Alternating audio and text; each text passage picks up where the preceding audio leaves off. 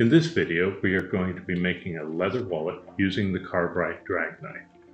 The pattern for this project came from Make Supply, was downloaded and imported as an SVG, then laid out to fit the scrap piece of leather that I was going to use for this project. You of course can lay this out to fit whatever material you wish. Now to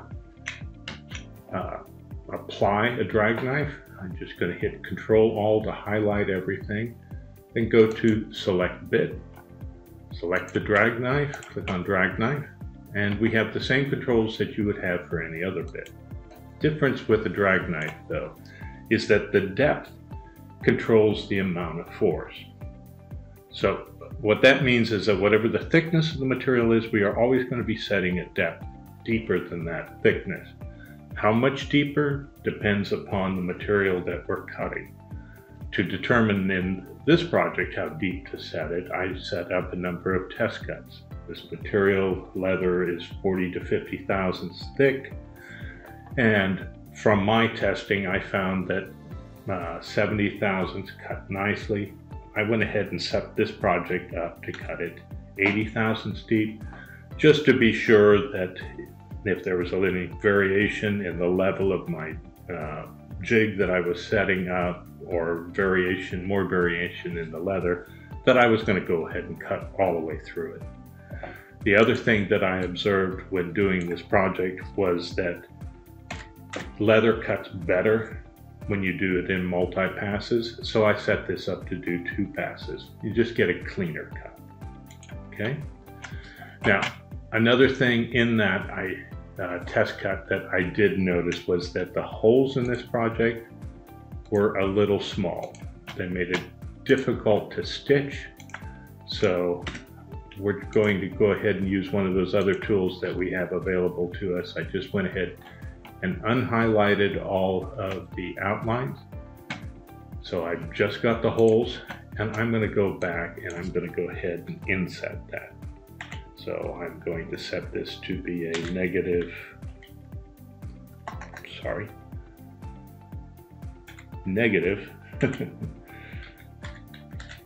10 thousandths offset. It's going to make that hole just a little bit bigger.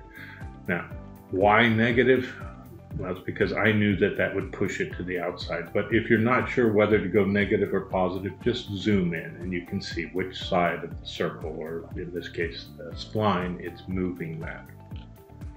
So that's all that it takes to set up a drag knife project. Go ahead and then compile this. In this case, and in most cases, something like this, I use manual placement, mainly because I'm going to be sticking material down. I'm not wanting to have to worry about making sure that I got it in exactly the location that I want. I can just move the truck to where I want it to start and eliminate all of that frustration. So you see, this is going to take about 17 minutes to carve. That's all there is to it. Let's go make a wallet.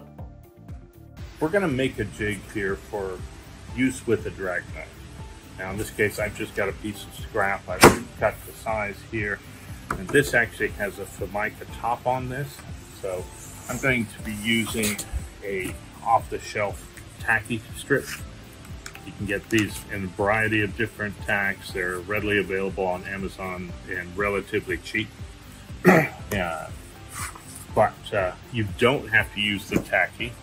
We want to use the self-healing mat because it helps to keep the bit from being damaged as it cuts past it. But you can use a product called Tack It Over and Over Again. And in fact, I'm going to use that on this surface to hold this down so that I can swap these out whenever I want. But first, we've got to get our belting on this jig. So, as always, get our double-sided tape down.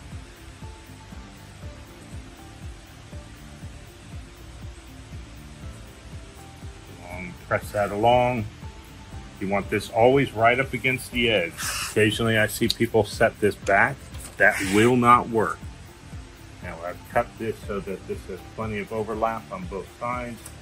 and that's so that I can go ahead and staple this. This is going to be a permanent jig, so I'm attaching this so that it's not going to get pulled off the end.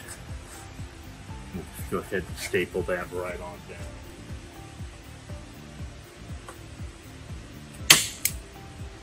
Okay.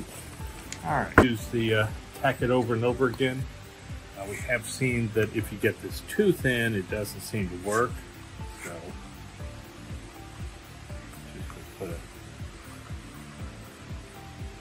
layer this down, and then just use the brush just to spread it out. All right, that's good and tacky. So go ahead and slap our piece down here.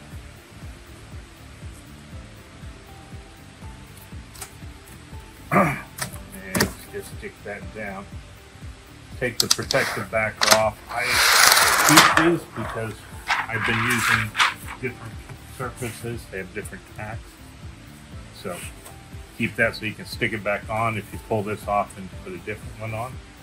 Now we're going to be cutting some leather, but if we were to stick this down to our sticky pad here, the leather would literally pull off and you end up ruining this.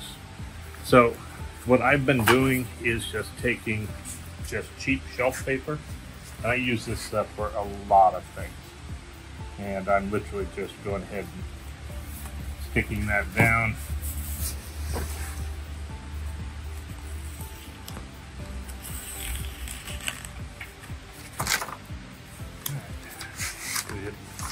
Peel that off. Now we've got just a cheap sacrificial gluing surface. And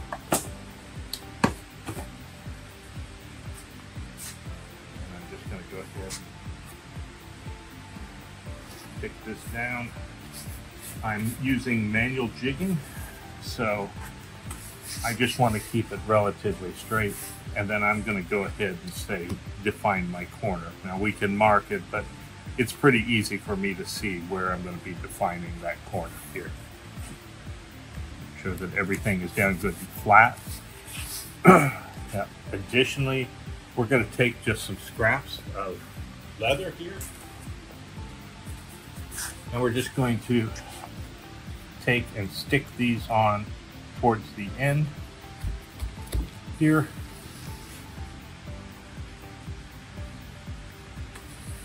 And it doesn't really matter what we're doing here. What we're doing is making sure that when that roller comes up, it doesn't get stuck onto the sticky, or that it catches this edge and lifts up that leather. So we're just going to get something so that the rollers will keep rolling. We want the rollers to actually help clamp the material down and keep it good and flat. Okay, so we're going to go ahead and select our project here. Do its project check, and then access just below the 85.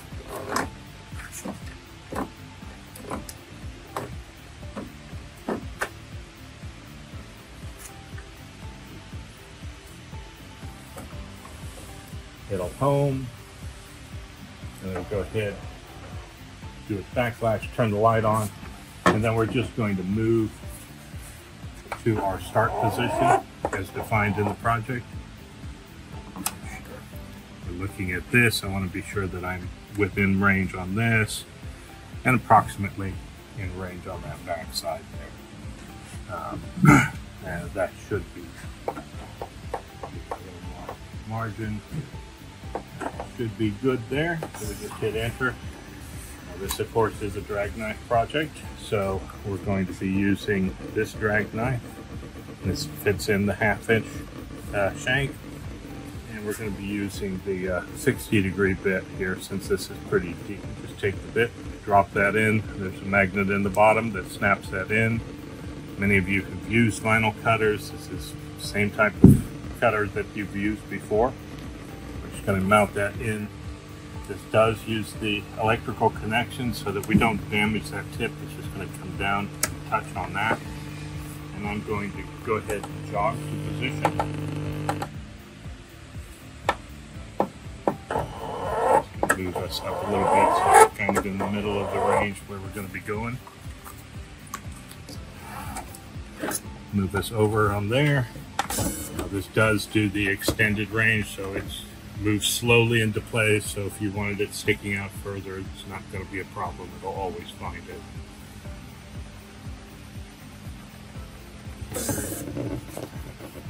Play it out, cover down, hit enter, and it'll proceed to go ahead and cut it out. All right, we've got our pieces cut out here. The stiffer pieces, the holes just kind of fall out. So you just kind of flex them and push those on out, and you'll see they come out from the softer portions of the leather. They didn't seem to cut entirely, so in some cases they're kind of snagged. Just make sure to push through with an awl.